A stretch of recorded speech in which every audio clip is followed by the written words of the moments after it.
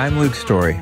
For the past 22 years, I've been relentlessly committed to my deepest passion, designing the ultimate lifestyle based on the most powerful principles of spirituality, health, psychology, and personal development.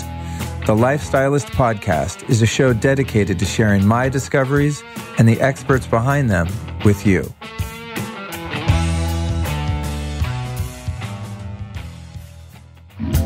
Let's give some love to our sponsor, Blue Blocks. They offer a complete range of evidence-backed blue blocking glasses to suit your every need. Imagine that. You can block blue light, get good sleep, be in a good mood, and not look like a tool. Super rad bonus.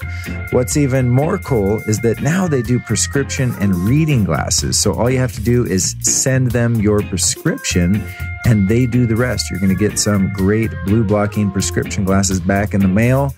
They also have an epic send your own frame service now, so you can send your own sunglasses or whatever glasses in, and they're going to magically transform them into blue blockers. All of this, of course, happens at blueblocks.com. That's BLUBLOX. If you enter the code over there at blueblocks.com, Lifestylist, you're going to save 15%. Speaking of blocking light, they also have a new sleep mask that I really dig. It's called the Remedy. Get it? REM, like REM sleep, Remedy. It blocks out 100% of the light, and that's really important because even if a little bit of light hits your eyes when they're closed, that's enough to raise your blood sugar levels and suppress your melatonin. So when you're sleeping, you really want to be wearing an eye mask. And theirs is awesome because it's got zero eye pressure and provides complete darkness. They also guarantee that they produce that darkness, and they also have free worldwide shipping. So to get your glasses and your sleep mask, go to blueblocks.com. That's BLUBLOX, blueblocks.com. Enter the code Lifestylist and save yourself a cool 15%.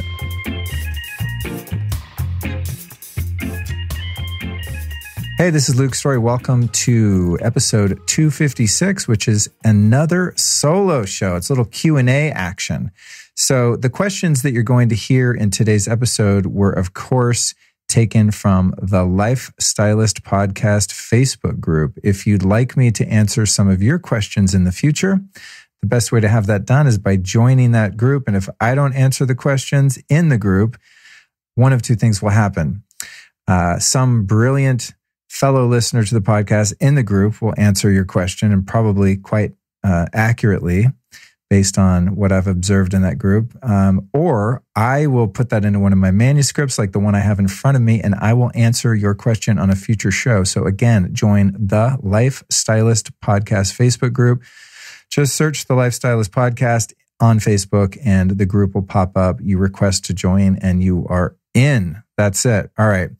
I'm going to be talking today about my water practice, collecting spring water specifically, as was one of the questions related to a specific spring near Lake Tahoe. And that prompted me to just do a deep dive and school people on the whole spring water thing, because there's some degree of confusion and controversy online that I would like to address. And it's one of my favorite practices, and I would love for people to be able to do that in a safe manner. So we're going to go into that.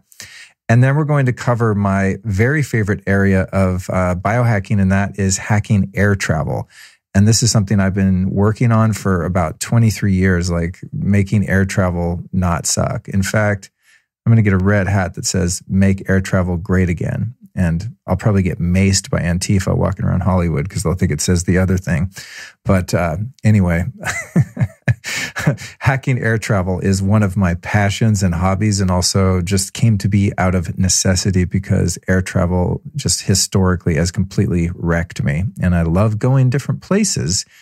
It's just that the travel itself has been quite challenging. So I said all that to say this. By the end of this episode, it's highly likely you're going to want to know more about my whole water strategy. So I've created a free guide, and it's like Luke Story's Guide to Water. You can get that. I'm just going to tell you up front by going to lukestory.com/129. That's lukestory.com/129. Or if you want to text me on a US phone, only works on a US phone, text one word, The Water Guide. That's The Water Guide to the number 44222. So if you want my guide to spring water, bottled water, filters, everything in the world you could ever want to know about your drinking, and for that matter, home, bathing, cooking water, etc., again, go to lukestory.com/129 or text the water guide, all one word, to the number 44222. Now, when it comes to biohacking travel, as you'll hear me talk about in a few moments, I'm about halfway through an online class about biohacking travel, and that includes pre-trip, during trip, post-trip, hotels, everything, and it's quite extensive. But due to a number of different circumstances, some of which I'll cover in a few minutes, I have not completed that. However, there is a waiting list, and if you're interested in that particular online class, which is going to be really affordable, like crazy accessible, very high value type class, not $1,000, masterclass kind of thing. If you want to get on the wait list for that, super easy URL here as well. You want to go to lukestory.com/travel. That's lukestory.com/travel. Or again, you can text me on any US phone. You're going to text all one word, this word, biohack my travel. And the number again is 44222. So on a US phone, text biohack my travel to 44222. That's going to put you on the wait list for the Biohack My Travel online class. And you'll be notified during the pre-launch. So you'll get notified before the general public does. And I'm really excited about doing that. I just have so many other projects that have popped up that it kind of fell through the cracks. Next week's episodes, with plural, with us, is 2 episodes with my friend Aaron Alexander, a brilliant expert in natural movement and physiology. And Tuesday's first show is called The Philosophy of Physicality, a conversation with Aaron Alexander.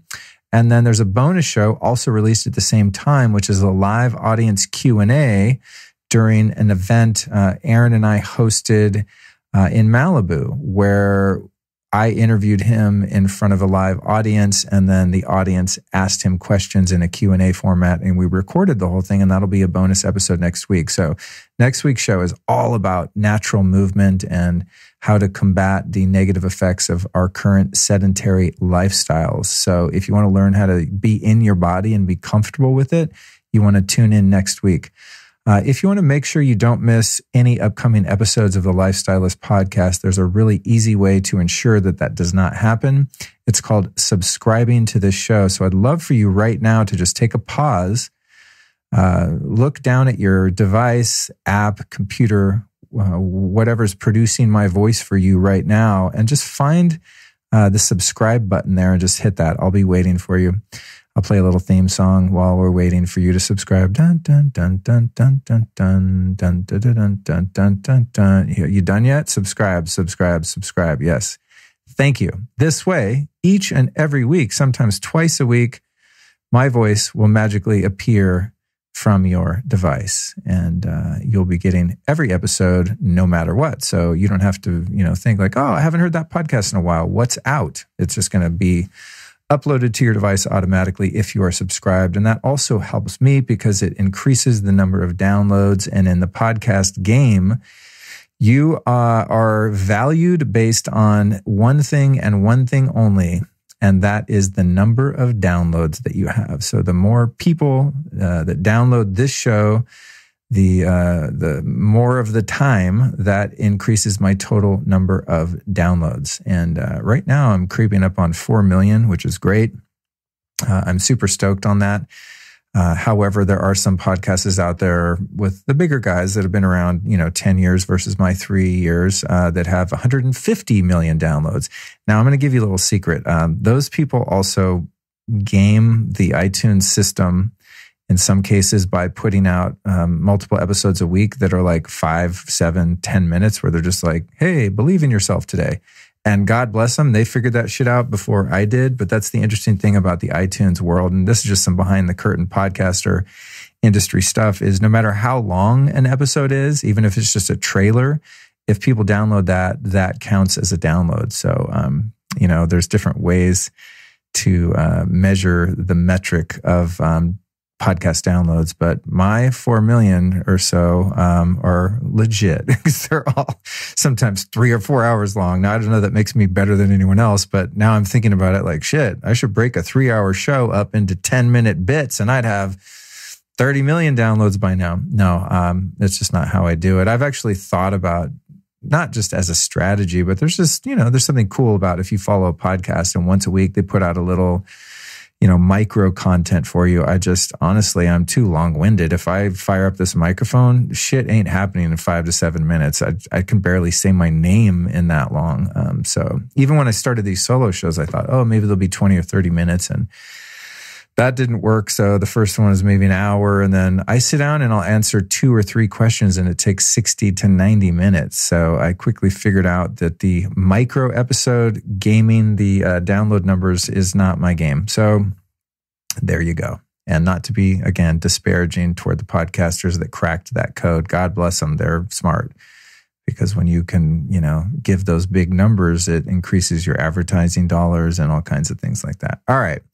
Enough inside information. Let's get into today's show, about which I am super excited because these are 2 topics that I hold dear to my heart. And as I said, 2 practices that I'm just deeply committed to and passionate about because they've improved my life so much. First question comes from a member of the Lifestylist Podcast Facebook group, and she goes by the name Sarah. She says, how can you/we justify airplane travel on an annual basis, yet freak out over considerably more low-level EMF from cell towers, etc.? I think airplanes are so beloved and convenient. We don't give it airtime. And I don't rewrite these questions. They're just as is. So sometimes as I read them, I'm like, wait, what does that mean? I'm assuming it's like sleeping on a cell tower for X amount of hours when you're on a plane. So thank you for the question, Sarah. And yeah, it's, for those of us that travel, I wish mine was on an annual basis in terms of how disruptive it is to my circadian rhythm and biology in general. I fly, I don't know, like once a month, every couple months, doing events and things like that. So I kind of forgot when I started into this industry that if I wanted to become a public speaker and a soon-to-be author and all the things that I'm doing, that you got to get on a plane a lot. So now I'm really coming to that realization and more committed than ever to make traveling suck less. So here you go. Number 1 is you got to live your life. I mean, I'm personally not going to sit around and be afraid of flying because it's bad for you or because it wears me out. I want to see the world. I want to see people. So the benefits of taking trips to further your career, to earn revenue, seeing loved ones and family, just interacting with and learning from other cultures around the world, by far, for me personally, outweighs the detriments of travel itself. And yeah, travel does trash your body in many ways, but you can make it much safer by employing a few of the tricks that I'm going to lay out. And as I said in the intro, someday, and honestly, I don't know when this will be. I'm just committed to doing it someday. It might be in 10 years. Who knows? I hope not. Maybe even this year. My online class, Biohack My Travel, the Jet Lag Solution, will drop. I'm about halfway done with it, and it'll come out when it comes out. The difference between what I'm going to cover today and the oncoming class is that in the online class, I not only cover air travel, but also auto travel and practices before and after you travel, including how to biohack your hotel room, which is like a whole thing. So there's hours and hours of content ready to go out with that class. As I said, if you want to get on the wait list, go to lukestory.com/travel. That's lukestory.com/travel. But anyway, what happened was I was about halfway done with it. Then suddenly I had to move because I found out, as many of you are really sick of hearing about, I was living under 2 massive cell towers and they made me really sick. It was not a good scene. So I had to flee the premises with the quickness. And that was kind of in the middle of when I was putting this class together and hoping to put it out. So, there you go. It'll get out when it's supposed to come out. And that's one of the reasons I was happy to see this question, because it prompted me to be like, all right, I got to drop some really high value, dense, free content on the Lifestylist Podcast listeners, because many people got duped into joining the wait list for that class and then it never came out. So if you're one of those people, I do apologize to get you all lubed up for that one and then disappear. Did I just say it that way? I've never said it that way, but I guess you can read into that and figure out what I mean. I got y'all excited perhaps and then just ghosted. So my bad, but here you go, because I'm about to provide a lot of value. Okay, so one of the main issues that many of us are concerned with on planes is the level of EMF, or electromagnetic frequencies. And I've actually brought my EMF meters onto flights a few times just to check it, because I'm a nut like that. And I've found that on flights that don't have Wi-Fi, the RF, meaning the radio frequencies, is actually not that high. And I've tested magnetic fields, I've tested electric fields, and to my shock and dismay and delight, I found that they weren't actually that high. However, testing them on flights with Wi-Fi is atrocious. So regardless of whether or not a plane is going to have Wi-Fi, I just employ all of the same practices on every single flight to make flying awesome. You also are subjected to quite a bit of gamma radiation from the sun, which is not great because of the fact that the flights are 35,000 feet closer to the sun. So when you're at high altitude on a ski trip and say you're at 8,000 feet, 10,000 feet, and you get smoked and sunburned because you're physically in closer proximity to the sun, well, that's kind of what happens when you're in an airplane and you're flying in a radiation antenna that's metal in the sky. And so the EMF definitely is an issue, even though I've tested it a couple times and been pleasantly surprised that it wasn't that high. I'm still not going to bank on that, because there are forms of radiation, such as the gamma radiation from the sun, which are not going to show up on my little $200 meter that I got on Amazon. By the way, if you want an EMF meter, there's a couple of good ones that I recommend at lukestory.com/store. Also, just know that most of the things I'm going to recommend here are also readily and easily accessible at lukestory.com/store. There's even a section on there for, EMFs, and then another one for supplements, etc. So by no means is this episode supposed to be a giant commercial for my store, although that's fine if you want to use it that way too. But this is really just about educating you guys and providing value. And, whether or not you choose to buy any of this stuff or not, or from my store, doesn't really matter.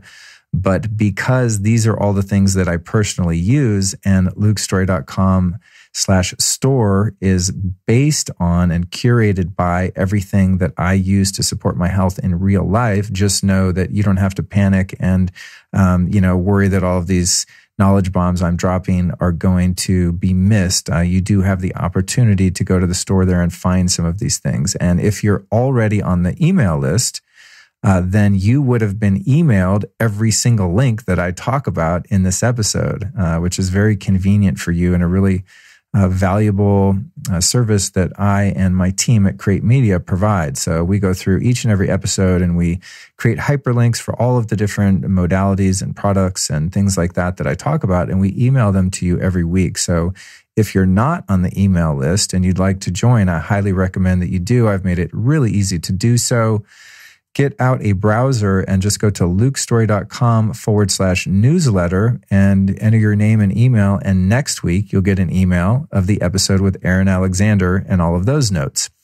You can also text me to get on the email list by texting the word lifestylist to the number 44222 on a U.S. phone. That's one word, lifestylist, to the number 44222 on a U.S. phone, and that'll put you on the newsletter so that every time I do an episode like this, you will already have the notes. So anyway, back to the task at hand. So when it comes to some of the negative impact of flying, etc., this is what I do to fix it. First thing is, and I'm just going to say, sometimes I'm going to use the term like I do this. Sometimes I'm going to tell you to do this, you do that, and be sort of directive. Please don't take it as me preaching to you or telling you what to do or trying to be your boss. It's just like when I write a manuscript, sometimes the verbiage comes out one way or another.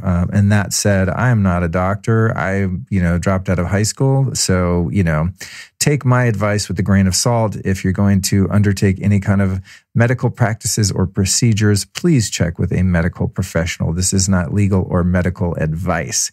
I'm just telling you what I do, and I'm answering, what was her name? Sarah's question. So If anything, I'm telling Sarah what to do. Why? Because she asked me. So there you go. First thing is, if you use a laptop on the plane, you must use a Defender Shield radiation guard under it so you don't fry the hell out of your baby making parts. You know what I'm saying? You do not ever want to use a device and have it facing your body or close to your body without blocking the radiation. Defender Shield makes great little, totally affordable pads that you can put on the back of your iPad or underneath your laptop. And they also have one for your cell phone. I have one on my cell phone right here in front of me. And I'm going to hold it up for our live stream people just to prove that I am not full of shit.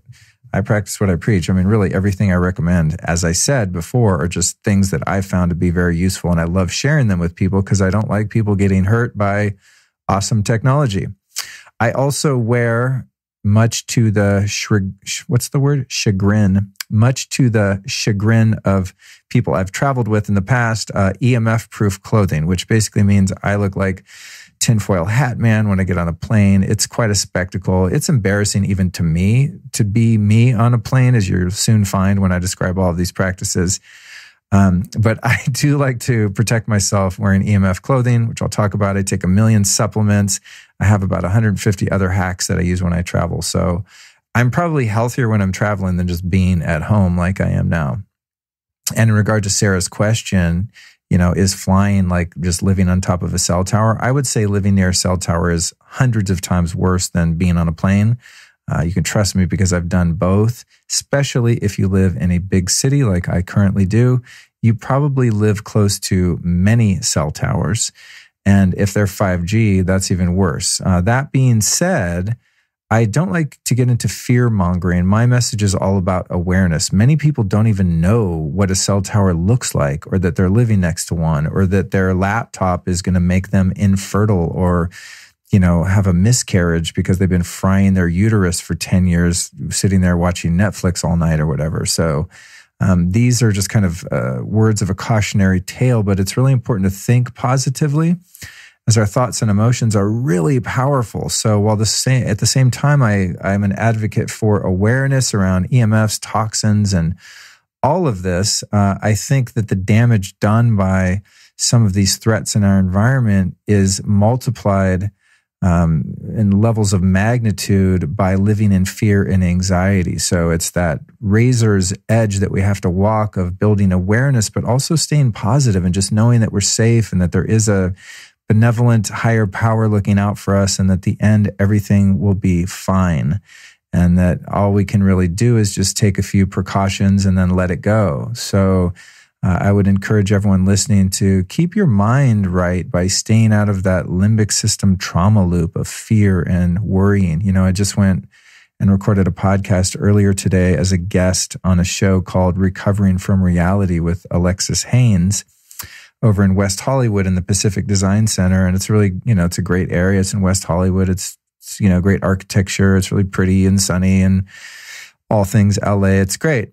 And I walk in the building, their office is beautiful. It's really well lit and just modern and well designed. And I was like, oh, this is cool. I'm happy to record here. And then I walk in the studio and I look outside and there's like a massive cell tower about, I don't know, maybe a few hundred yards, like right from the office. And we're on the 9th floor. So it's a little below us, but basically just like blasting right into that. And then I could see that fear response come up like, oh my God, this is going to hurt me. And because I had that awareness, I was able to just kind of breathe and let it go and just, put a force field of positive energy around myself. And I've interviewed people like Joe Dispenza and Bruce Lipton who adamantly claim that through the principles of quantum physics, we can, in fact, render ourselves, at least to some degree, impervious to some of the negative impacts of our environment. So let's just remember that as I go into this crazy, list of precautions that one can take during travel. And I'd also like to say, listen, if you hear this and you're like, wow, super overwhelmed, this guy's crazy. This is just me, dog. Like I'm next level. I just, I'm all out. And I've been critical of myself for that. Other people have been critical of me for that in my life. And at the end of the day, I'm just like, it's 2020. I'm doing me. Like I'm hardcore. You don't have to be this hardcore. There's a few things that you can do when you fly that are going to minimize the negative impact. And I would say the number one thing you can do it's just stay positive, keep love in your heart, keep a relaxed mind, and just know that you're safe. So if you don't do any of this stuff, just work on the mindset and cultivating positive emotions in your heart and positive thoughts in your mind, and you're going to be fine. But if you want to experiment a bit, I'm going to give you some really great tips right here.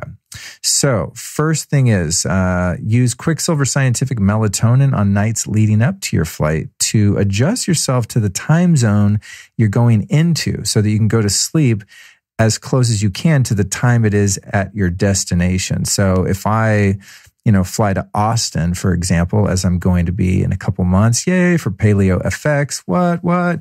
Really excited about that. April 24th through 26th or something like that. I think it is. I don't have my notes in front of me for that.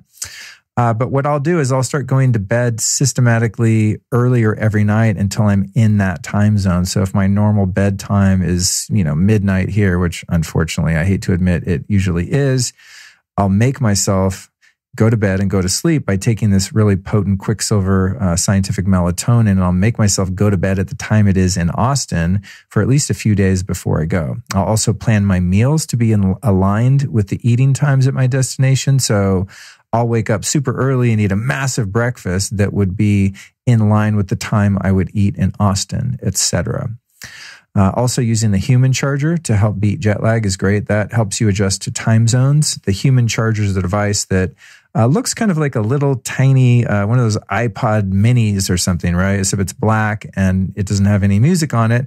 It produces a specific spectrum of white/blue light that you plug into your ears. That light shines on your brain and tells you it's noon or whatever time you're going for. So the human charger comes with an app, and you put your flight into the app, and then it notifies you every time you're supposed to use the charger. So it'll start having you use it a couple days before the flight, on the flight, and after you land to adjust to the time zone. And there's a lot of research to support the efficacy of that particular device and its application to jet lag. And it's amazing. There's also something very similar called the Verilight, the Verilight. And that is a little full spectrum white/blue light panel that you plug in, and that mimics sunlight. And so when I travel, I'll use that and the Juve Go, which is a little tiny, almost, I want to say pocket size because it's a little bigger than that. It's kind of the size of a thick, small book, like a Bible or something that you might find in a hotel room drawer. And between the Verilight's blue light and the red light being emitted from the Juve Go, what I do when I travel is I make myself wake up at whatever time sunrise should be there. And if I can't get outside and watch the sunrise, which is, by the way, the fastest way to acclimate yourself to a different time zone, it's very difficult to do if you go to bed tired, you arrive into, your destination late. But if you get up and watch the sunrise, you will be adjusted to that time zone and your circadian rhythm within 1, if not 2 days. And if you don't do anything else I talk about today when it comes to jet lag, that's the number one hack. It's not always possible to see the sunrise, however, in a hotel or wherever you're staying, and you might not wake up quite in time. So what I do with the Verilight and the Juve Go is I turn them both on, and it creates UV light and the different spectrum of red light that are present at dawn. And in my hotel or Airbnb, I'll essentially mimic for myself the sunrise, and I'll sit and have that in my peripheral vision. I don't shine those lights directly in my eyes, and I would advise that you don't either. But I do have them on a desk while I sit there and do my work or meditate or, make my breakfast or whatever I'm doing. So those two devices are great.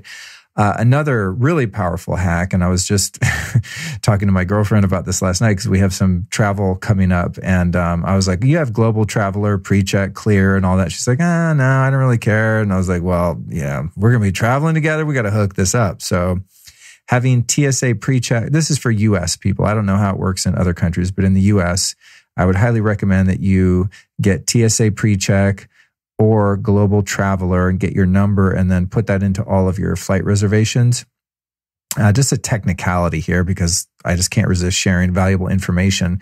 I've had TSA PreCheck for quite a while, and it makes travel so much easier because you whiz through the lines and you're like, you suckers over there waiting in the long line. You don't have to take your laptop out, take your shoes off, all that bullshit. You just roll through. However, once you get global traveler, which is essentially the same thing for international travel, which allows you to whiz through customs when you come back into the States, once you have your global traveler number, then your TSA PreCheck becomes obsolete because your global traveler number becomes your TSA PreCheck number. I just learned that because I have both. Another thing that's awesome is something called Clear, which is an independent, non-governmental program that exists in most major U.S. airports that allows you to just check in by scanning your fingerprints and your face and just walking through security like a boss. It's freaking awesome.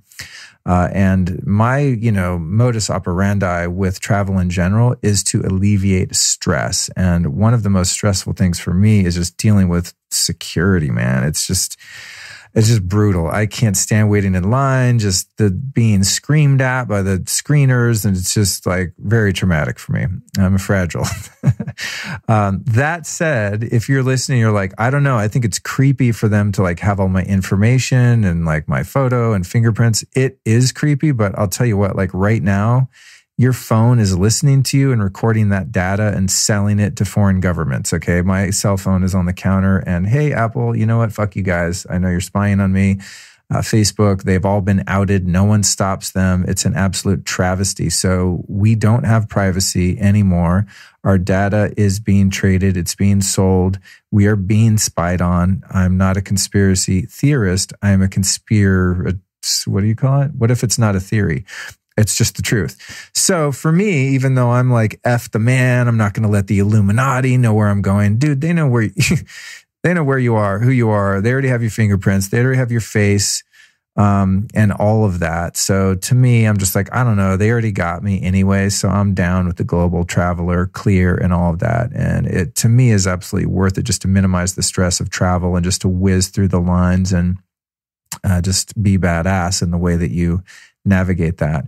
Another thing around security is I always opt out of the millimeter wave screening. That's that little sort of pod that you stand in and then the kind of big arms swing around you. It's round and has like clear plastic. That's the same technology exactly as 5G, and it's extremely dangerous. I would just recommend, like, please, oh my God, especially for kids, and by all means, if you're pregnant, do not ever walk through a millimeter wave scanning device or any kind of radiation producing device. It's like just not good. You can ask them and they'll tell you, oh no, it's fine. It's totally safe, but it's fake news. The great thing about having TSA, global entry, Clear, etc., is you get to walk through an old school metal detector rather than being microwaved. So if I go to an airport and for any reason, this has actually never happened since I even had TSA PreCheck, but if I'm ever anywhere and for some reason they want me to walk through the millimeter wave cancer box, I'm just like, yo, can you just fondle me instead? Here's my body. Touch me however you want, because I ain't walking through that shit. I'd rather be humiliated by, someone with rubber gloves feeling me up than I would walking through a radiation trap. That's just me. So I opt out. Just know that if you opt out, it takes forever. And I think this is me kind of speculating. I think they make it take forever so people don't opt out because it makes you late. And it's such a pain in the ass that you're just like, I'm just going to walk through the cancer box. Me, I'm like, I'll sit here and wait for 3 hours, guys. I'm opting out. You are not putting me through that thing. And it's just, it's just the principle of it too. It's like, you're going to force me to do something that's harmful to my biology.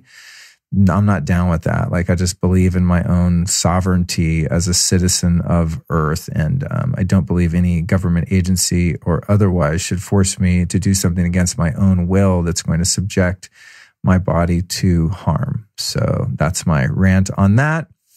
Also, if you can afford it, make sure to get an upgraded seat and priority boarding. And of course, not everyone is in a financial position to do this. People fly coach. They're just, going through a transition or their income is not where they'd like it to be. I totally get that. I've been broke as hell many times in my life, but to me, it's worth it to cut corners in other areas of spending and relieve the pressure of the stress of boarding the plane and sitting in a crappy, center seat with no leg room, et cetera. So I always recommend upgrading your seat to whatever level you can afford. I personally will opt to travel less frequently and get better seats than take more trips with shittier seats. That's just me. Make sure you get up and stretch every single hour or as much as possible. Now, the flight attendants typically get pissed when you stand near the restrooms. It's kind of a security thing. Some airlines are worse than others, like Alaska Air, for example, which is how I usually fly to Mexico and Costa Rica and stuff. It's a great West Coast airline. It was formerly Virgin.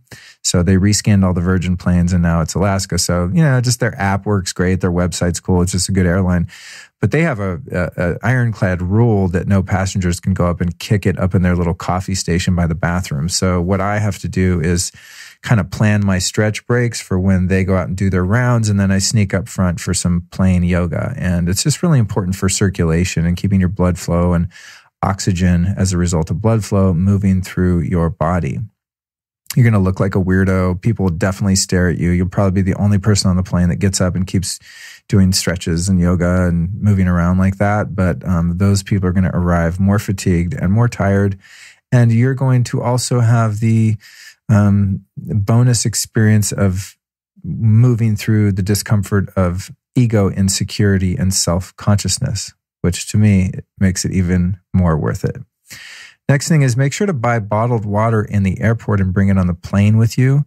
What I do is I use the Vital Reaction hydrogen tabs in my water. I do 4 tabs in a glass of my bottled water about every 90 minutes or so. It's got a 90-minute half-life. So for antioxidant, anti-inflammation, to combat the effects of oxidative stress, which is what happens when you fly, the molecular hydrogen tabs by Vital Reaction are outstanding. And I don't know what I would do without those when I travel. Usually when you're buying water, Fiji, Evian, and Pellegrino are the best waters available at airports. Unfortunately, most of the time they come in a plastic bottle, which is less than ideal, but it's like either that or, you're really going to take one for the team and have to drink like one of those tap water bottled waters. Like, what are they? The ones, like Aquafina and those ones that are made by Nestle and Coca-Cola and PepsiCo and all of those. Those waters are very suspect in my opinion. So, I would have to be very desperate to drink those. Speaking of drinking, never, ever, ever, ever drink water, coffee, or tea on airplanes. The storage tank water that they're going to serve you is incredibly toxic. I learned this from a flight attendant with many years' experience. They use very caustic chemicals to flush the tanks in between flights, and sometimes they don't flush them as often enough, and the water can become contaminated with bacteria. Not to mention, it's disgusting tap water in the first place, even if it happens to be sterile. So I would personally only drink tap water if I were dying alone in the desert. Next tip is to wear earplugs, even in airports. So the minute I get out of my car and Uber, however I get to an airport, I pop in my earplugs and I just bring the noise level down 70% as I check in. I mean, you got to take them out when you have to talk to, the person giving you your boarding pass, et cetera, dropping off the bags. But I basically just keep earplugs in and noise canceling headphones on the entire duration of my travel experience. From the time I walk in an airport, onto the plane, off the plane, I pretty much don't stop canceling noise until I'm kind of like in my hotel at my destination. Noise pollution is extremely fatiguing and it's very aggressive when it comes to your nervous system. So anything you can do to make your environment more quiet on a plane is really good for you. Many of us aren't aware of the amount of noise that takes place in flight. If you had a decibel meter and you took that onto a plane, you would be shocked as to how loud it actually is. You don't really notice it because there's so much going on. But when I'm on flights after doing this noise canceling practice for so many years, I'm shocked when I take out my earplugs and take off my headphones and you hear this, especially if you're sitting by one of the wings or engines or something like that. So I definitely recommend protecting your ears and your peace of mind. Meditate as much as possible and as often as possible when flying, also to ease stress. If you're going to listen to something, I recommend listening to uplifting podcasts like this one great podcast I know called the Lifestylist Podcast.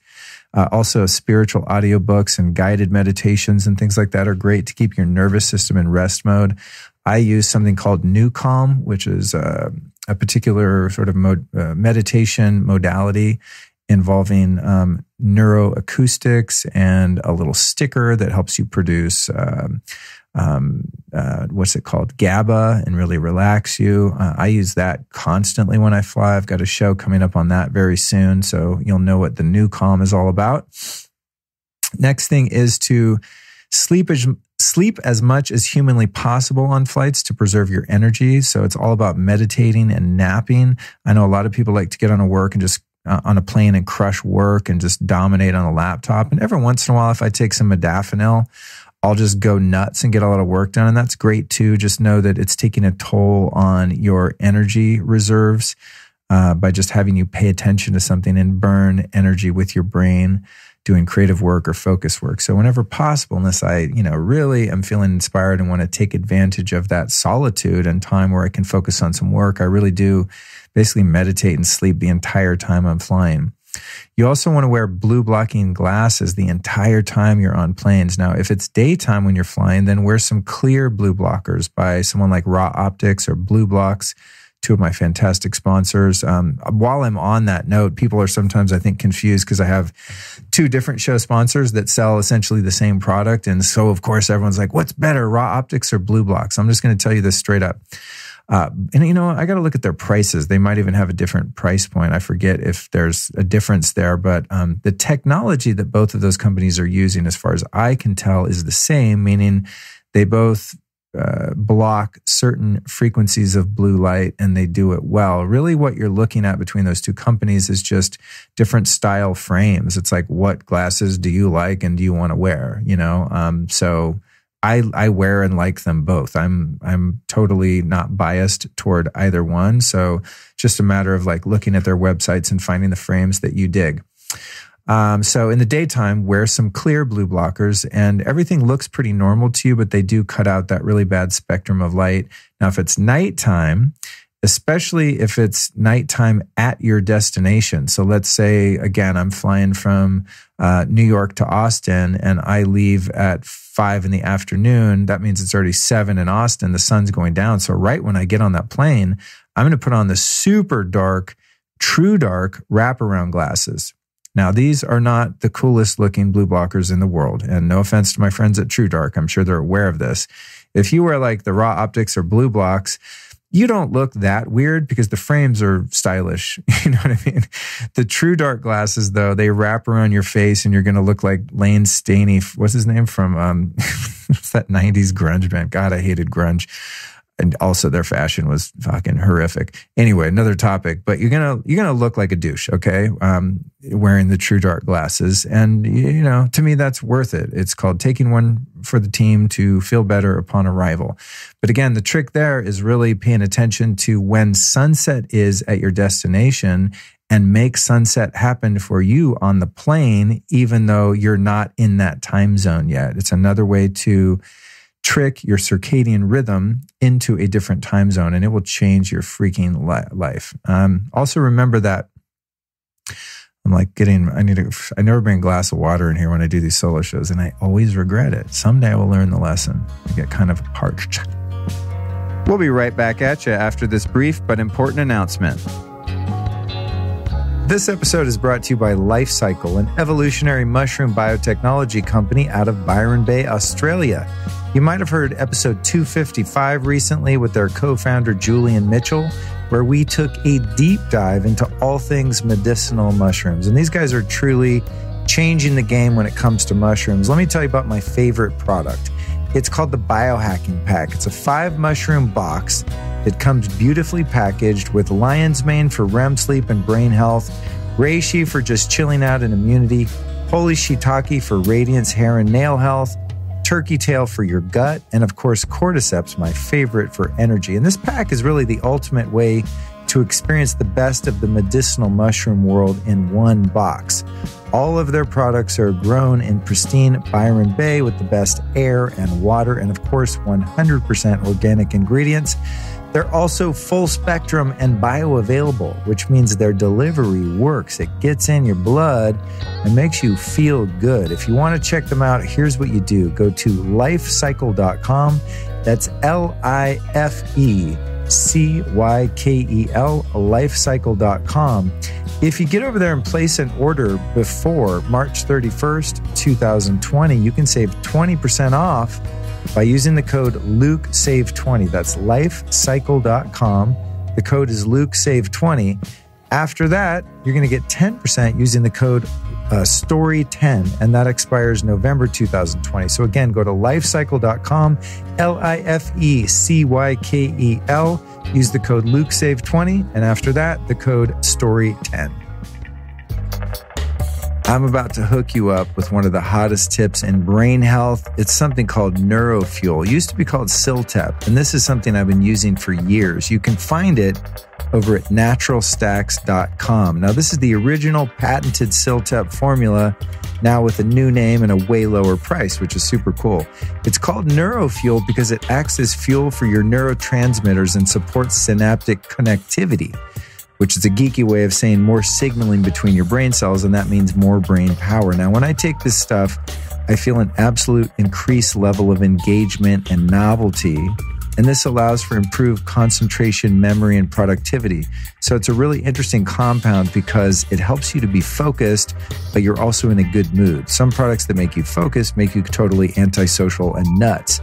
So I've always loved Siltep, and I'm stoked that it's now called NeuroFuel because it actually makes more sense to me. I'm super stoked also that it's only $29.95, so it's a very affordable nootropic. And if you're one of those people that's been curious about smart drugs and nootropics and all the stuff that I talk about on the show that improves cognition and brain health, this is a really easy access point. It's very safe, and all of their ingredients are very transparent. You can go on naturalstacks.com and look at every single product and see the direct line from where all of the ingredients come from. So I really like that level of transparency and purity. Now, in addition to NeuroFuel, I'm just going to give a bonus plug here for you and for these guys, and that's their product called MagTech.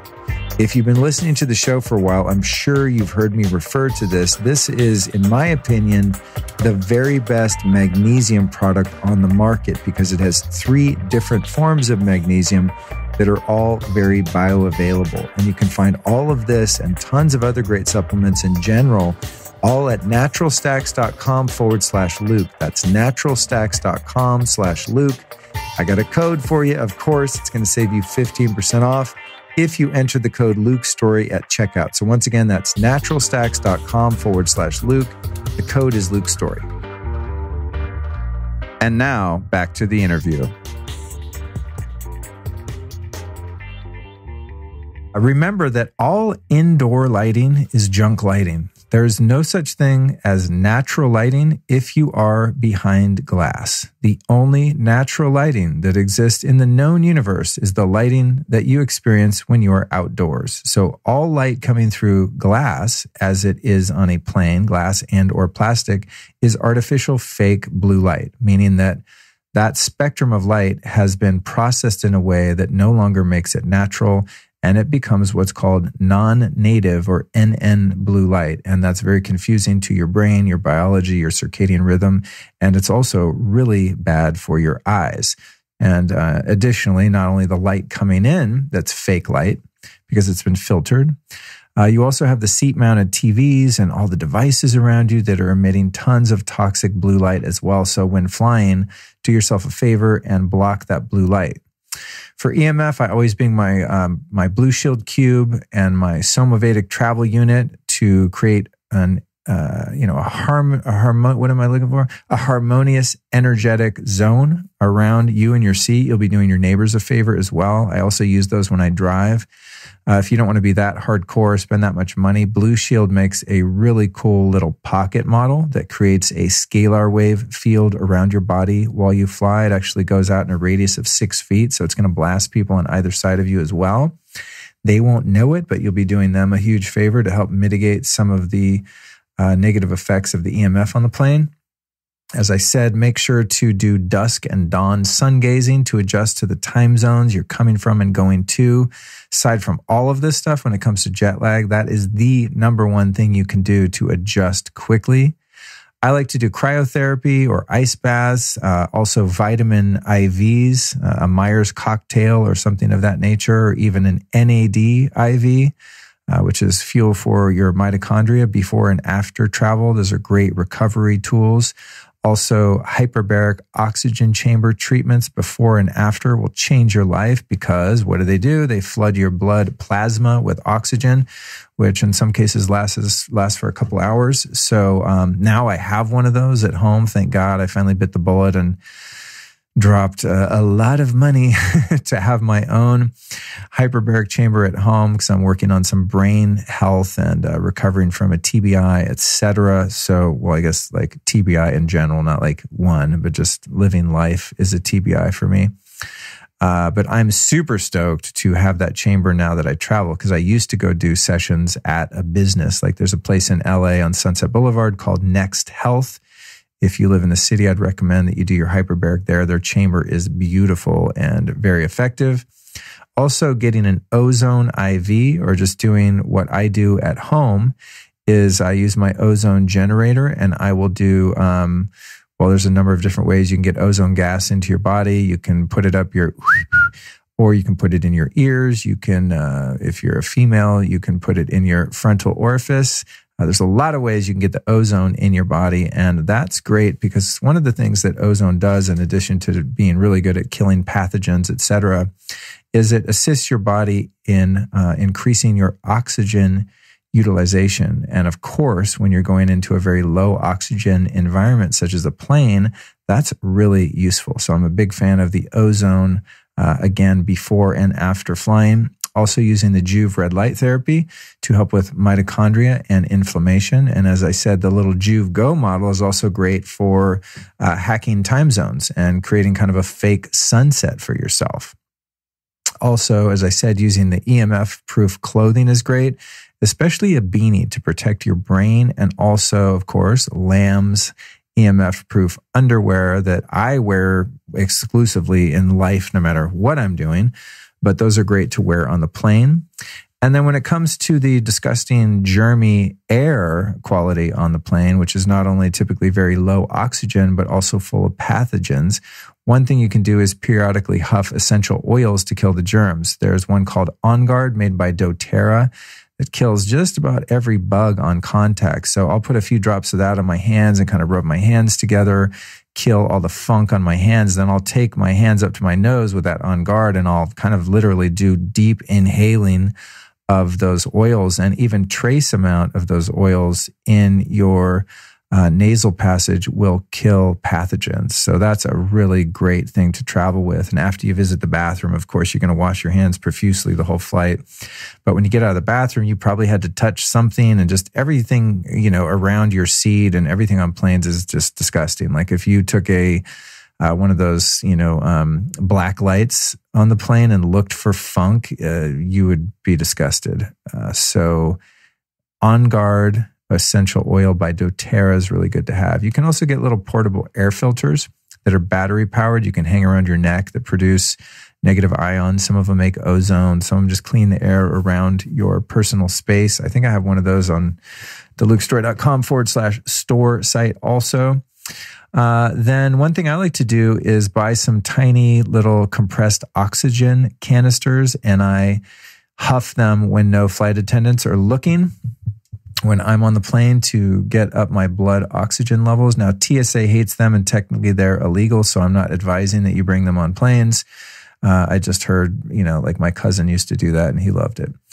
No, but seriously, yeah, you're not supposed to take them on. I've only had mine taken away once though. So enter at your own risk with that technicality in terms of contraband on an airplane.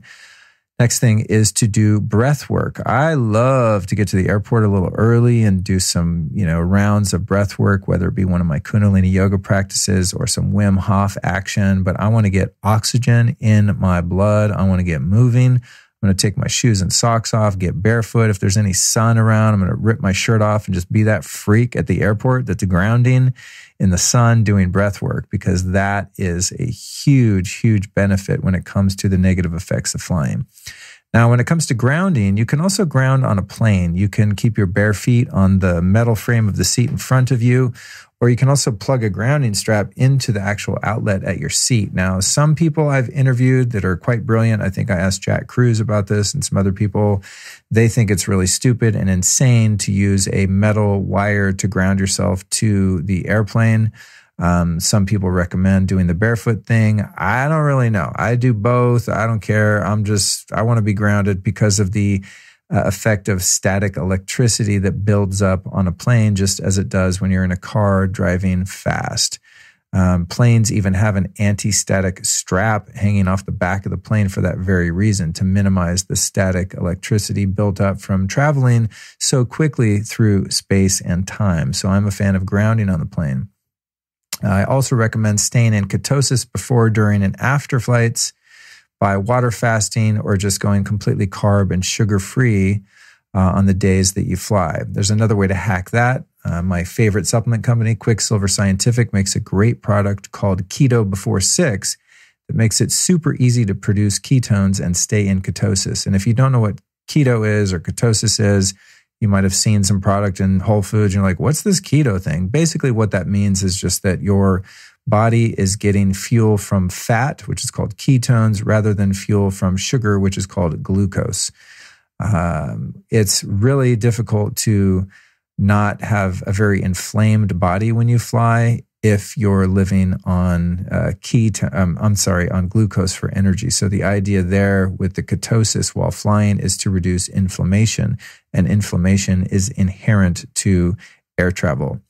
I also megadose Quicksilver Scientific liposomal glutathione before, during, and after a flight to help with the oxidative stress. It's a master antioxidant that your body produces from some of the foods that you eat, but I like to get extra glutathione in there while I'm traveling. I'll also bring some small travel bottles of the bulletproof brain octane oil, which is really great for making ketones. It's a really healthy fat that fills you up and keeps food cravings at bay and makes it easier to stay on a fat and protein only kind of situation. I'll also bring the biomat and or the Therasage heating pads to keep the back pain and inflammation down when I'm flying.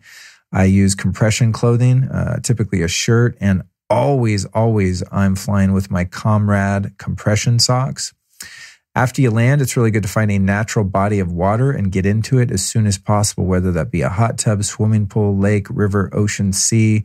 It's a great way to ground your body. I also like to take an ice bath and a hot bath and a sauna as soon as possible. One of the great ways to do this is to find a Russian spa. You can find one of those in most cities. Another great hack in terms of static electricity and grounding is to get to your hotel or wherever you're staying and run a hairdryer all over your entire body just with your clothes on.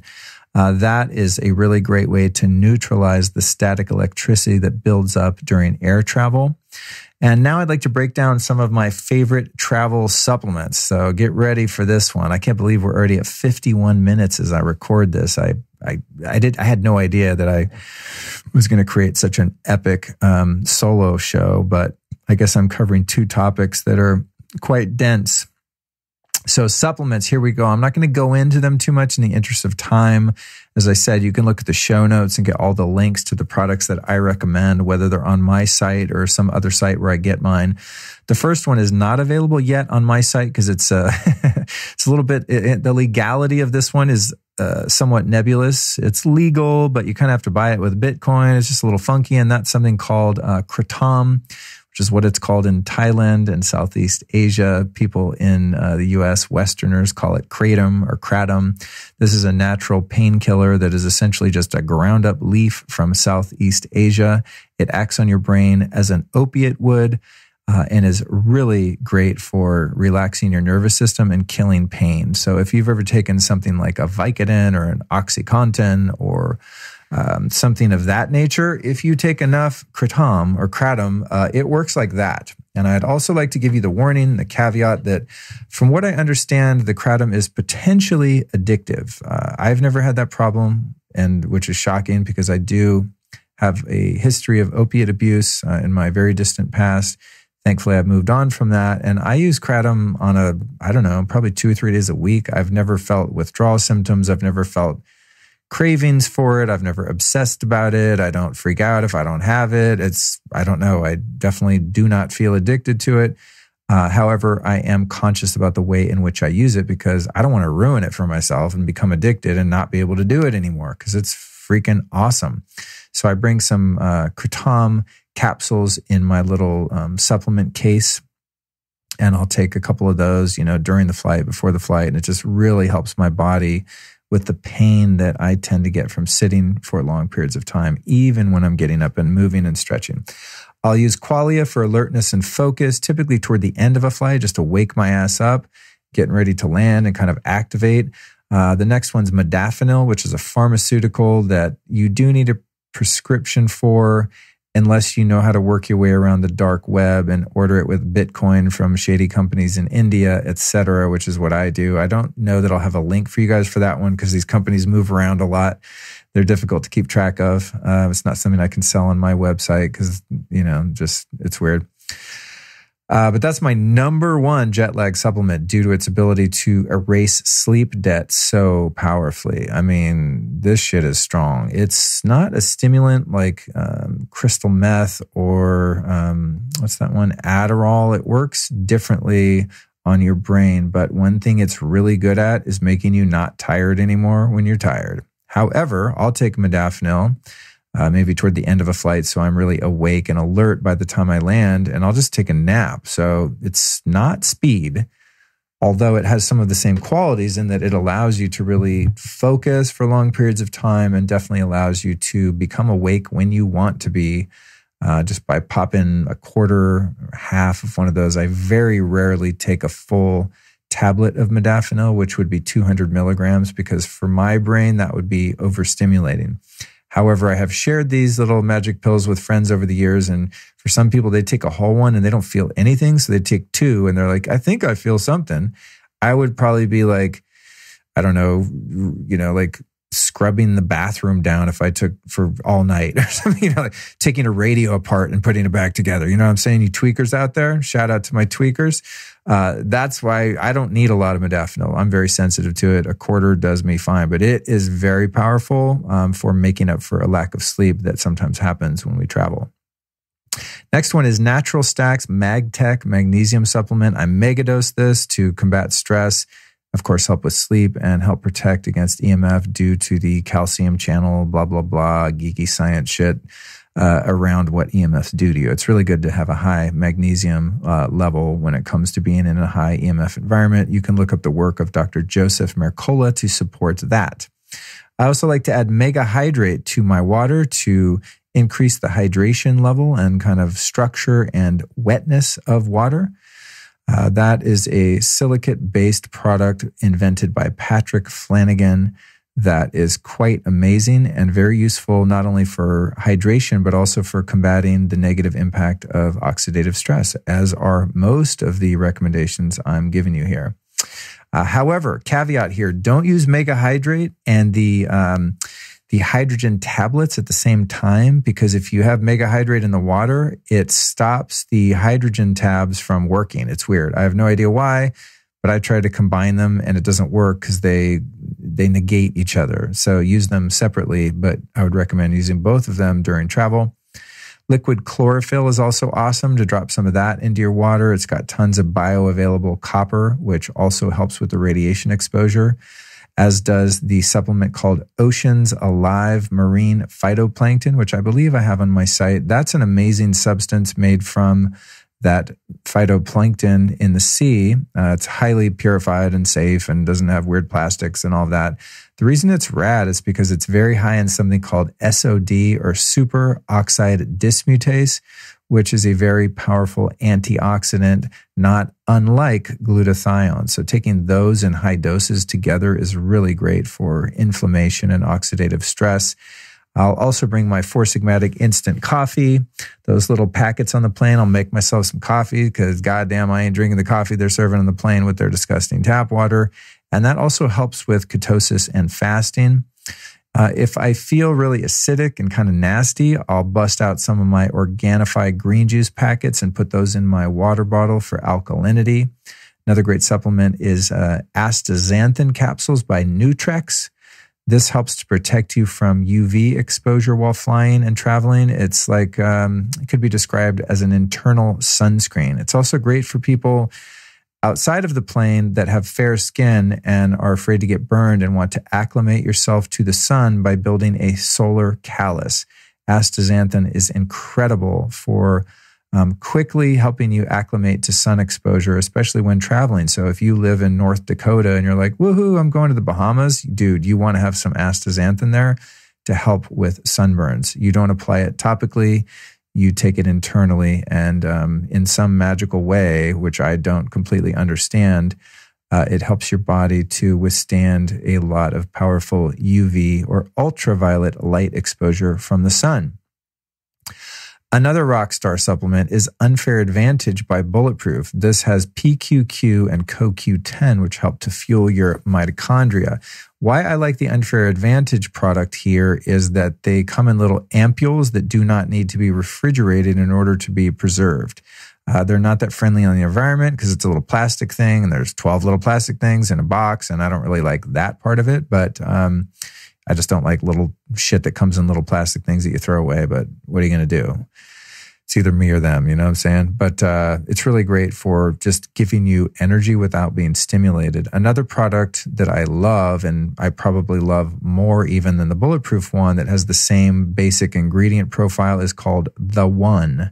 And The One is made by Quicksilver Scientific, and it's one of my top 2 energy supplements. But the thing is with the Quicksilver Scientific, The One, and also their glutathione, is they only last for a number of hours outside of refrigeration. Well, if it's cold wherever you are, they're going to last longer. But if it's hot, they eventually lose their potency, as I understand it. So those ones are a little tricky to travel with, which is one of the reasons I love the Unfair Advantage ampules from Bulletproof when I need energy, because they're very travel friendly. Same goes for my all-time favorite energy supplement that just came out from Quicksilver. It's called NAD+. It's freaking insane, dude. It's an NAD precursor that is incredible for stress recovery and fatigue. And just look it up. Watch Dr. Chris Shade's videos on this, and it will all make sense. But essentially this, I believe, and you know, the real biohackers and geeks are going to be like, you don't know what you're talking about. But I think the way NAD works is that it helps you to produce more ATP, which is the energy that you use to live your life. All I know is when I do about 2 to 4 squirts of that Quicksilver NAD Plus under my tongue, dude, I have so much goddamn energy. It's ridiculous. It's by far my favorite energy supplement because it's one of the only ones that actually works. Next is piracetam, which is a nootropic I use a lot for flying because of its ability to increase oxygen levels in the brain by increasing blood flow. Same goes for blue carnitine by Transcriptions. Those of you that heard Dr. Ted Achacoso or Dr. Scott Scher previously on my show will have heard me talk a lot about that. I take these little things all the time. They are called a troche, which is a little tablet that you put between your cheek and gum. And that allows you to kind of get a slow drip of methylene blue, which is a neuroprotective compound. It's just absolutely fascinating, amazing substance for your brain. It also has some nicotine, CBD, and caffeine. It's incredible for travel due to its neuroprotective qualities. It's freaking awesome. And it's also turns your tongue bright, bright blue, which is always entertaining because when you talk to people, you can see them staring at your blue mouth. Lastly, I also like to take fish oil or some cod liver oil while traveling to help thin the blood and as a result, of course, increase circulation. My favorite cod liver oil is I believe it's called Rosita. It's from Norway or somewhere up there. And I did a deep dive research into that and found that they are sustainably harvested. It doesn't go bad. You don't have to refrigerate it. It's not rancid. It's screened and tested and purified for any trace contamination in the sea. And it's just freaking awesome and is full of naturally occurring and bioavailable vitamin D, vitamin A, and also, as I said, really good for thinning your blood when flying, which is really kind of a great way to complement the compression clothing. So you're thinning the blood and you're reducing the the inflammation and puffiness that happens when you're in kind of a low pressure, low oxygen environment. So my main goals when flying really have to do with reducing inflammation and staying hydrated. And all of those supplements and practices that I just described are really great ways to do that. Wow, it's already been an hour and we've only covered the first question now. I think the second one's going to be a bit shorter. So if you want to know about how to build a spring water strategy, listen up because I'm about to drop some pretty great knowledge on you. This next question comes from Gabriela. She says, hey, everybody, I just moved to Lake Tahoe and I'm wondering if anyone knows a good spring to get drinking water from in the area. Thanks for your help. Well, you know what? I got your back, Gabriela, and thanks for your help in populating the Lifestylist Podcast Facebook group and creating some great energy in there. The spring that I go to when I'm in the Lake Tahoe area is called Boca Springs, B-O-C-A, as in mouth in Spanish. Cerrado tu boca, shut your mouth, as we sometimes say when someone's being annoying and only speaks Spanish. You can find Boca Springs on findaspring.com. That's findaspring.com, which incidentally is where you can find springs of a hot and cold nature all over the world. My friend Chris owns that site. It used to belong to Daniel Vitalis, and it is a resource that has added so much to my life because I've used that site to find spring water all over the U.S. On many different trips, and it's user-generated, user-supported. It's free. It's freaking awesome.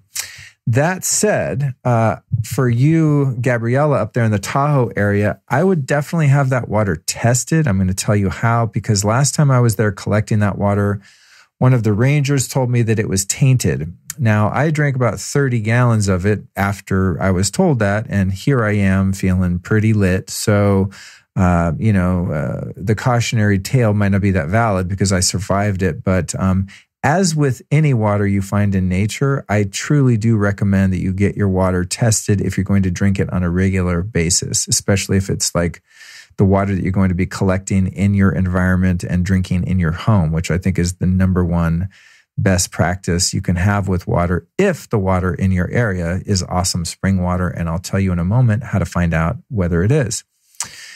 So if you want to test your water, it's a really easy to remember website here. Go to watercheck.com. That's watercheck.com. And you're going to get instructions on how to collect a sample. You're going to send in a sample and they will send you the report on your water, which is going to be very thorough. They have a few different tiers. I would go for the most expensive test. You're probably looking at, don't quote me on this, I'm just taking a wild guess based on observing their site periodically, maybe $350 or something like that. If it's a spring that you want to go to on an ongoing basis, to me, it's totally worth it. But they're going to test for heavy metals, for bacteria, for acid rain, for everything that you don't want in your drinking water.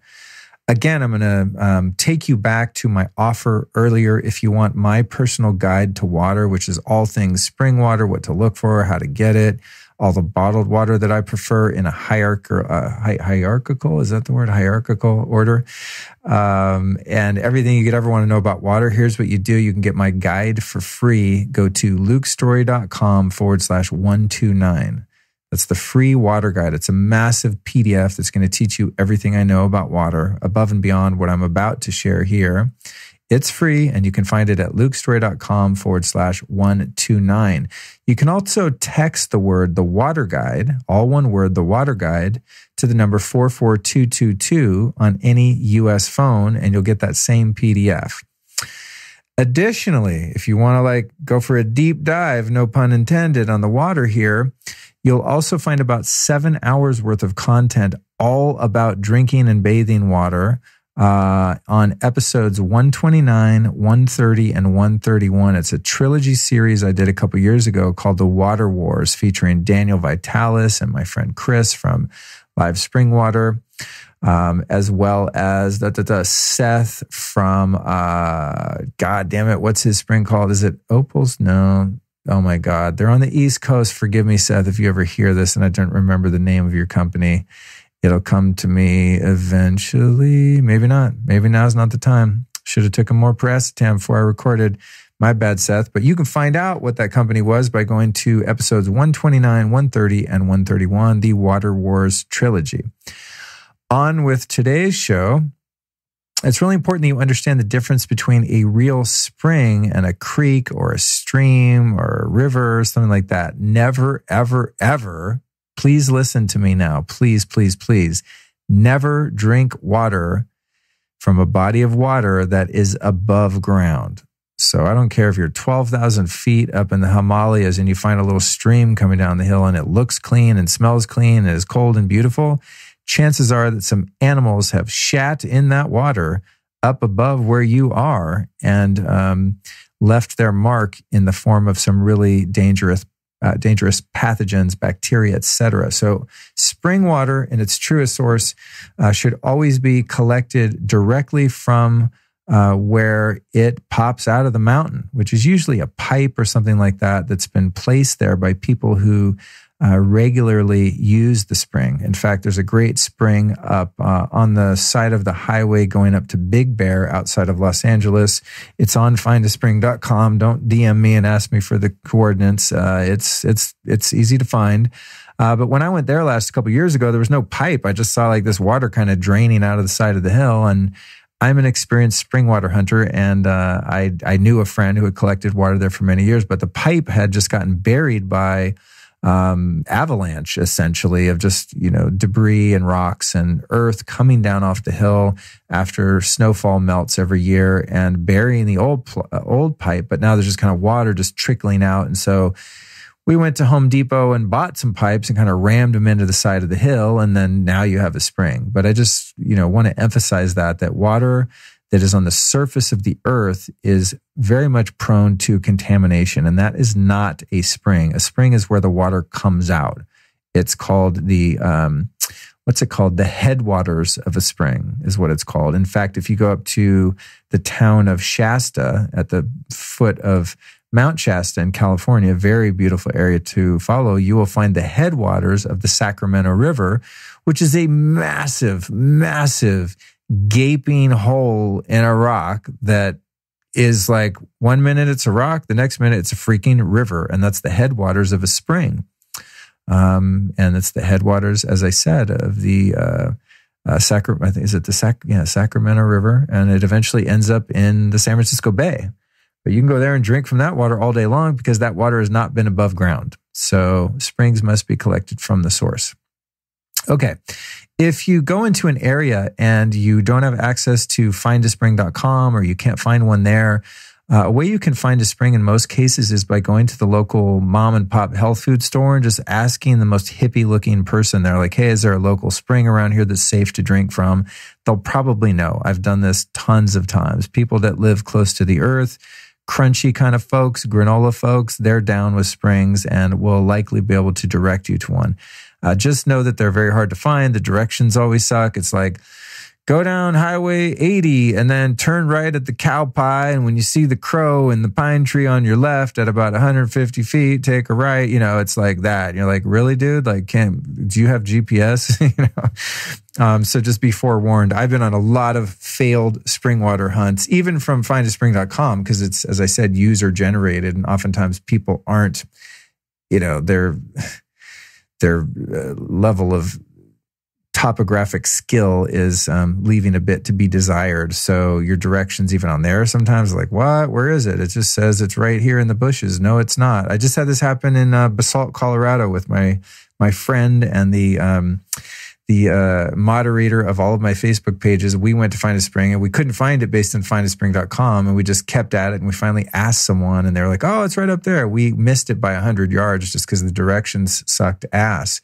But once we found it, it was cold, delicious, clean, amazing, beautiful. And I'm sure he and his lovely wife are drinking it right now as we speak. Next thing, my friend Chris, as I said, who's the owner of findaspring.com, also owns an amazing company where I personally get my drinking water at home. And I wish I goddamn had some right now because I'm so parched. His site's called livespringwater.com. And that's where I get my water. And unfortunately for you that live outside of California, they are not yet available in your area. But that is true live spring water, meaning it's not been adulterated or processed by mankind in any way, which if you have water like live spring water that's been lab tested with great scrutiny, is the best water you can get. It's water that's untouched, but also has been tested and proven to be safe and have also what's known as a low TDS or total dissolved solids. And you can learn all about that on episode 129, 130, and 131. You want water essentially that's low mineral because the water that contains minerals that are inorganic, meaning your body can't absorb those minerals because they are still in the form of ground up rock. So you need plants or animals to take those minerals and make them bioavailable. So you want a low TDS spring water, and live spring water is very low TDS and it's completely safe. Back to my friend Chris, who used to be called Mukunde, but I just saw on his Instagram that he says Chris now, I think. So I'm just going to go with Chris. You know how it is. You pick up a spiritual name and years later, maybe he's like, yeah, I don't know. I'm just going back to Chris. Whatever the case may be, I support it. You can call me whatever I want. Just don't call me late for dinner. Chris once showed me a spring right here up the street from my house in Laurel Canyon in the Hollywood Hills up on Mulholland Drive. And we went and drank a bunch of that water, collected it. I'll be honest, that spring looked very suspect. We were drinking from the headwaters right at the source of the spring, but it was quite muddy. Pretty shady looking around there. But, I'm willing to take one for the team to learn. We did, in fact, subsequently have that water tested by watercheck.com, and it came back with, some traces of not so awesome bacteria. So please be careful and use discernment. But in general, springs are safe. And especially if you're going to, just order live spring water to your house as I do.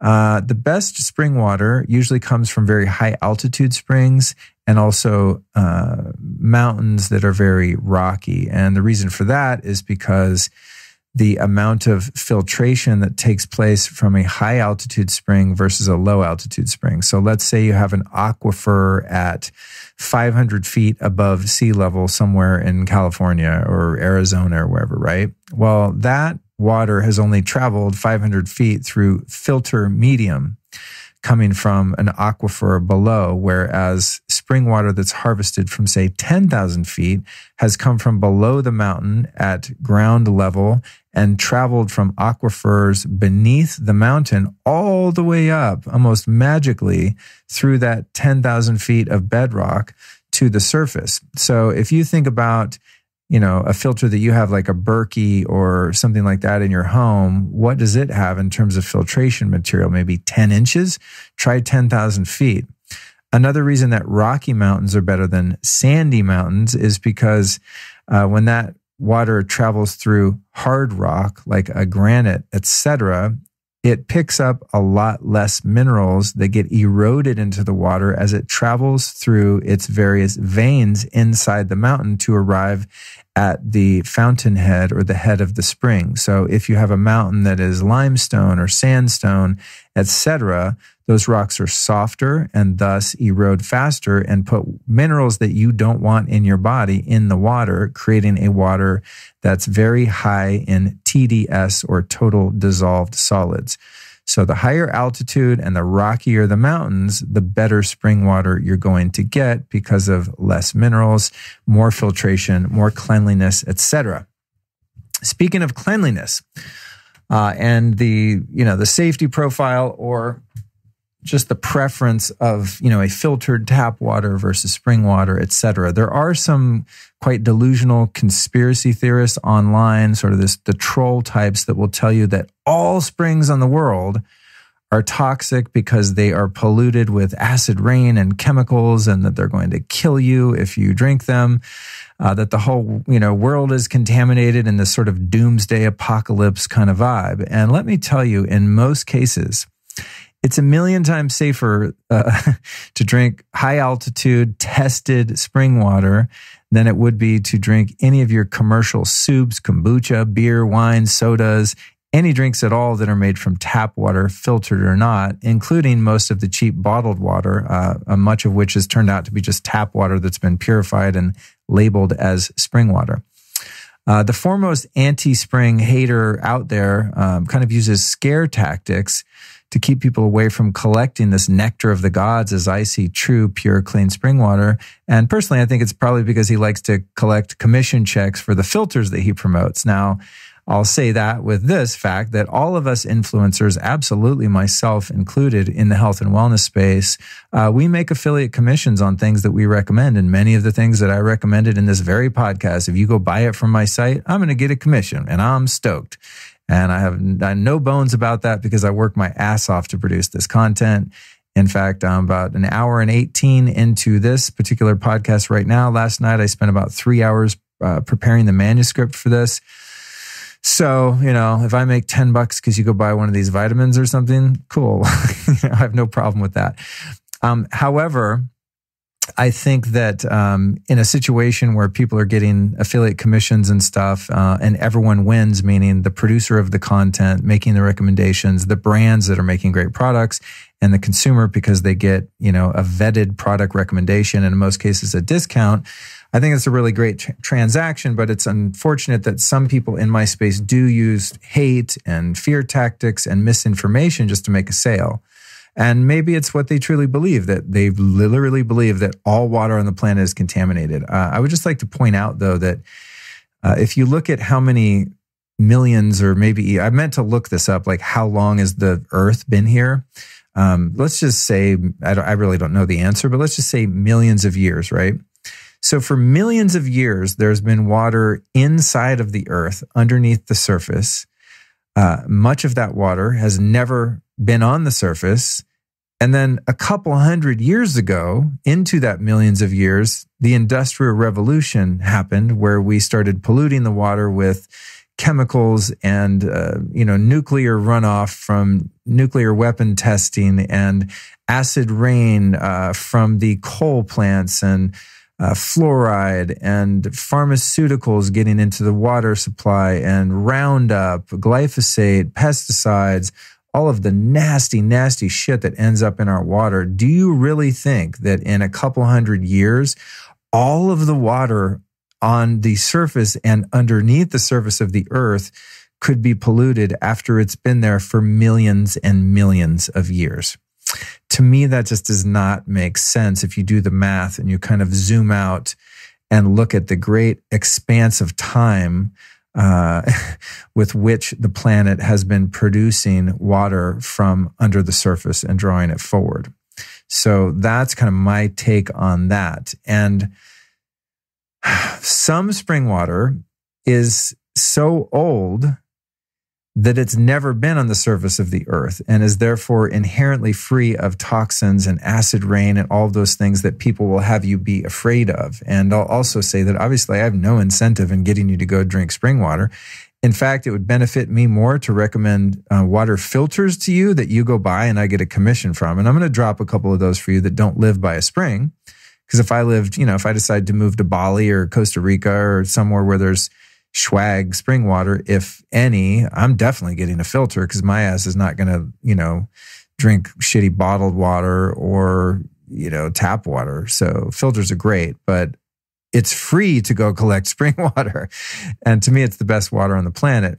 And the best spring water, and the ones that are definitely free of contamination, because I've had them tested personally at the most scrutinizing lab in the world, is called primary water. And this is water that has never touched the surface of the earth. And you can Google that, do some research. It's called primary water.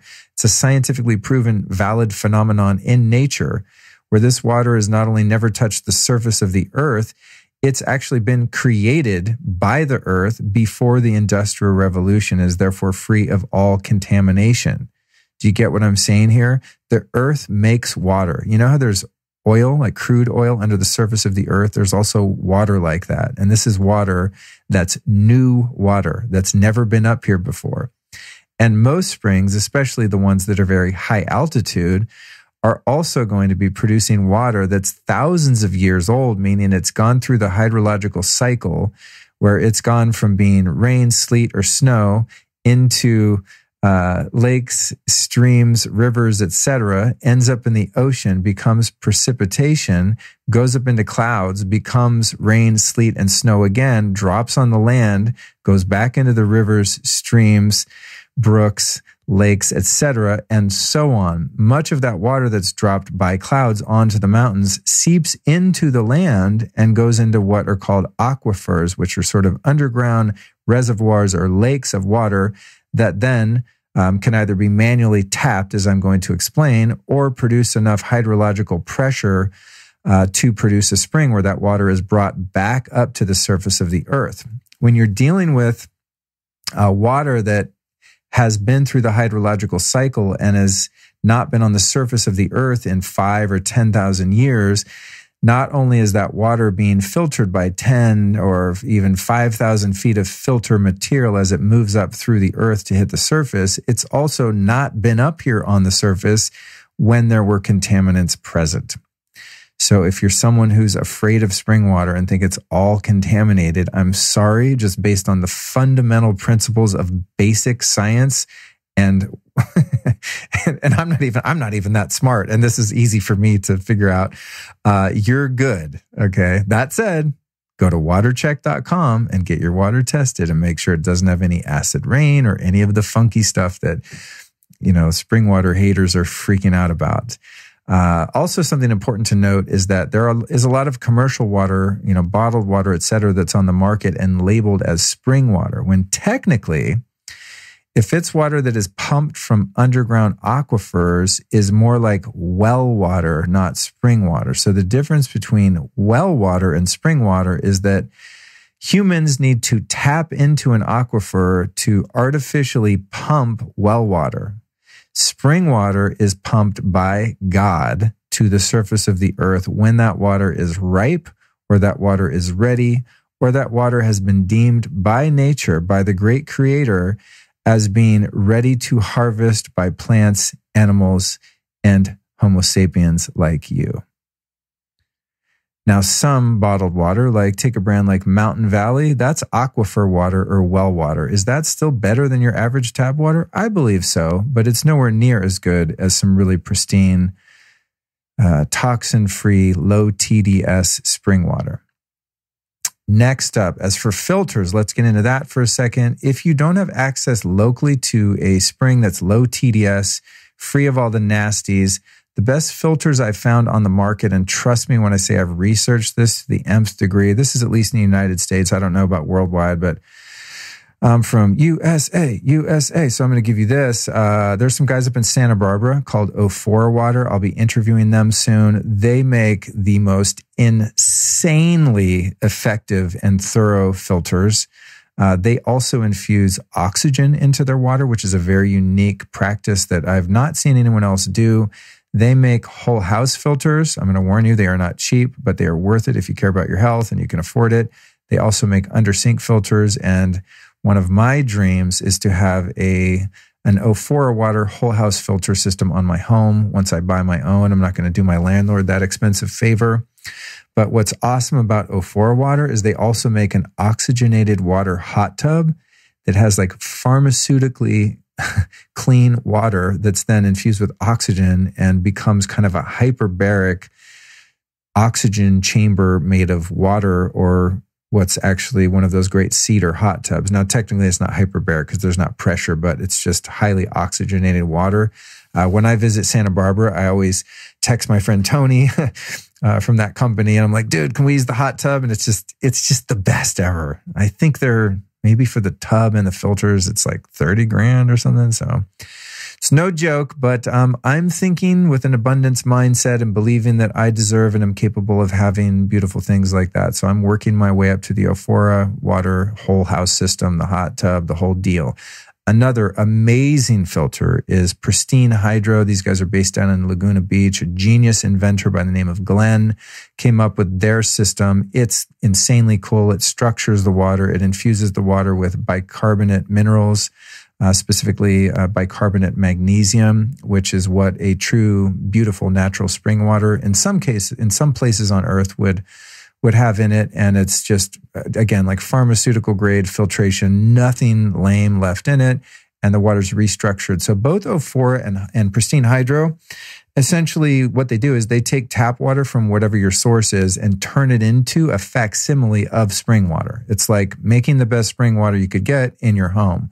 So both are very sophisticated systems, very effective. Both of them are available at lukestory.com/store. And I'll be happy if you buy one. I'll get a commission. It'll be awesome. But again, my number one recommendation is just go collect your own spring water every month. Just make sure it's a safe source. At home, as I said, I drink livespringwater.com. It's only available again in California right now, unfortunately. But if you find a safe spring near where you live, you can buy 2.5 or 5-gallon glass carboys, which are huge bottles. And from a home brewing store, by the way, that's where you get those. And you can go collect your own water. Just make sure you keep it covered up away from light, as living spring water has life force in it and can actually grow algae if it gets sunlight and oxygen. So you want to keep it covered like you would a fine wine in a wine cellar. Again, I'm going to go back and remind you, if that water was a handful for you and you're like, whoa, a lot of information. What was that? Do yourself a favor and just go back to episodes 129, 130, and 131, or just download the water guide at lukestory.com/129. Again, I'm going to repeat this because I know it's hard to write these things down and whatever when you're traveling and listening to my voice. You can also text the water guide to 44222 on any US phone. And with that, ladies and gentlemen, I think that wraps up those two questions. You know, it's incredible how much information can be brought up with just two excellent questions in the Facebook group. I'd love to have you join the group. So go to Facebook and search the Lifestylist Podcast. Join the group, join the fun, and make sure to post your questions in there. And I'll do my best to answer them on a future episode. And with that, I'm going to take this moment to sign out. No episode of the show would be possible without our illustrious sponsors. So I want to take a minute to point you to some of my favorites. A couple of these I actually mentioned during this very show. The first one being Blue Blocks. These guys make some great blue blocking eyewear. Looks very cool and works. And they also have a great sleep masks too, which actually, you know what? I should have added that to this travel episode also, because blackout is really important and also really important on some flights. So there you go. Blue Blocks makes a great sleep mask and the blue blocking eyewear. You can go to blueblocks.com. That's BLUBLOX, blueblocks.com. Enter the code Lifestylist there and save 15% off your blue blocking eyewear and their dope sleep mask. I also mentioned earlier in the episode Natural Stacks. They make a number of different fantastic supplements, absolutely top quality. One of the cool things about this company is their transparency. You can actually see the supply chain for all of the ingredients that go into their various products. So the one I mentioned earlier in the show was the MagTech magnesium supplement, which is freaking amazing because it has not one, not two, but three very bioavailable, easy to assimilate forms of magnesium. A lot of magnesium is really hard on your digestive system, meaning it causes you to poop your drawers. Well, their magnesium is very easy on your digestive system. And one of the three forms of magnesium has been scientifically proven in a lab setting to pass the blood-brain barrier. So that's Natural Stacks. One of their products that's really cool, and the one I plug the most, though, is NeuroFuel, which is a great nootropic stack. If you want to check out these products, go to naturalstacks.com/Luke. That's naturalstacks.com/Luke. Enter the code Luke Story and save 15% off. And again, if you want to know where to start, get the NeuroFuel, definitely get the MagTech. They also have a great curcumin/turmeric product that is also amazing. You know what? I'm actually out of that and I love that stuff. Last but not least, of course, we've got Life Cycle. If you heard Tuesday's episode, you heard from their founder, Julian Mitchell. Fantastic Aussie guest. And these guys have some really out of control, great mushroom products. And you can find them at lifecycle.com. But listen up, it's a little tricky to spell. Life, like normal life. Cycle is CYKEL. So that's LIFECYKEL. Lifecycle.com. For a limited time, this expires March 31st, 2020, you can save on your mushroom extracts at lifecycle.com using the code LukeSave20. That's LukeSave20, but that's a limited time offer.